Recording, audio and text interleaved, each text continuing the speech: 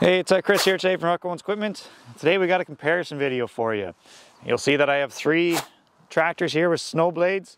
We're going to compare the three. So we have a BX 2380 paired up with an STP 0560. We have the LX 2610 paired up with the LX 2972. And last but not least, we got the L 3301 with a B 2673. So you'll see that the two at the ends are loader mounted, and then the one here in the middle is frame mounted. So let's jump right into comparing all three.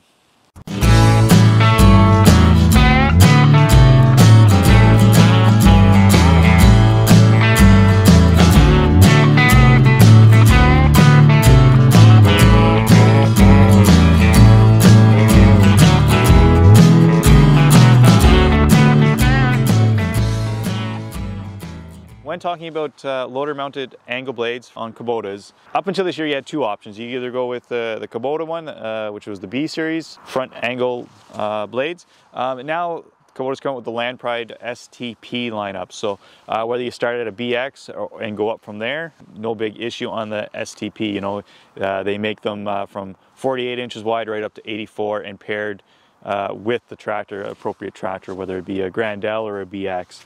That was the drawback to the B series blades from Kubota, is they only came in 48, 60, or 72. They paired up nicely to B series tractors, but once you get into an LO1 or a Grandel, there was virtually nothing for you kind of idea. So outside of this 72-inch model, so it's nice having more selection and paired up with more selection. It's much easier to pair up with your tractor, so in the Kubota lineup. So that is one of the benefits. Whenever you put these blades head to head, there is a little bit more curve to that moldboard on the Land Pride, and the hydraulics seem to be a little bit smoother. It really depends on the tractor what you're going to get out of the hydraulics, but whenever you're pairing up the hydraulics with the Land Pride third function, everything's quick, simple, easy. It is manufactured and tested all together. So you'll see that. After that, always strongly recommend getting the hydraulic option with it. It's not a whole lot of fun whenever you get a lot of snow and having to pull that pin and angle it as need be, especially if you're doing an open area where you have to adjust it quite often. And which brings us to one of the benefits of why you may want to go with a loader mounted blade, and that is you have big open areas, you know, because it's going to do a quicker job than what a snowblower does whenever you get into big areas, or nice straight pushes where, you know, I'm not talking 50 or 100 feet, you know, where you're going, you know, up to a kilometer long and it's just a nice straight where you may want to just push that snow off to the side. Then a blade's going to be what you may want to consider. Again, either one of these will do that no problem. It's going to do it beautifully. The nice thing too with a loader mounted one is whenever you get to the end, that you're able to lift that bank right up as high as that loader will go. Which is nice whenever you get into February and start running out of room. Whenever you're pushing with these, it really comes down to the weight of the tractor. So you want to make sure you're paired up right with the actual sizing of the blade. You don't want to oversize it. We see that all the time, people wanting to put like a 72-inch on the front of a BX.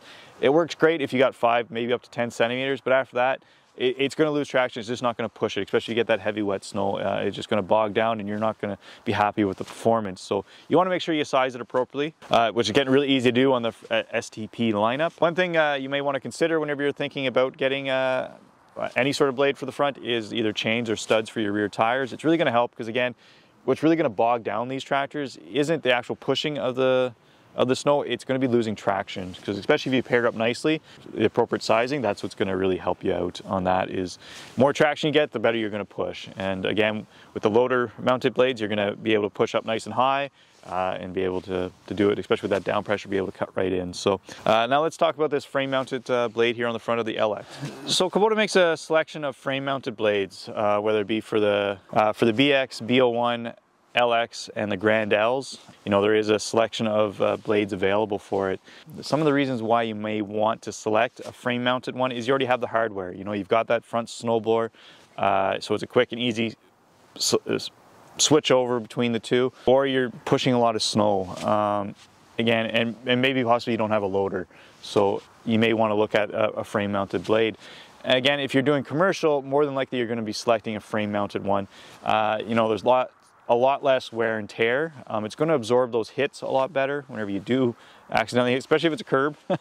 There's a lot less to bend on this. I'm not going to say it's going to be less expensive, but if you really hit something, but it should absorb it better. Whereas a loader mounted blade, if you hit a curb or something, you can potentially get into damaging that loader, and then also wear and tear. You know, the pins and stuff can add up on the front of a loader. Whereas this, a little bit more simple, a little bit more durable. Some of the other benefits of a frame mounted one is it's going to push better. You know, it's not all the way out front. It is very close to the tractor, going to give you a little bit more weight, spreading of the weight to make it a better push. Again, after that, some of the pros are visibility. You know, being that much closer, it is a lot easier to see where you're at. You're not looking, you know, 8 to 10 feet in front of you. It's only 3 or 4 from where you're sitting to where you're going to be looking. So not bad that way. On straight pushes and everything, it is going to do a better job. There's no doubt about it. It's going to be done quicker because whenever you're doing commercial, you know, you want to be done quicker and faster so you can move on to the next driveway or parking lot to do your work quicker. One other benefit is you don't need third function.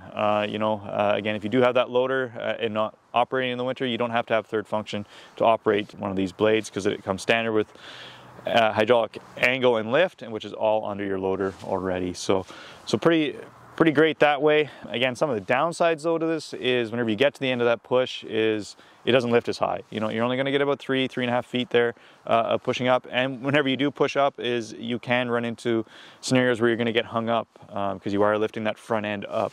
You may run into it where you bury the tractor right then and there and have to pull it out. So always some benefits and drawbacks to it. So yeah, so that's kind of the end of the comparison. So to recap at the end of this video of why you may think about purchasing a front angle blade for your tractor.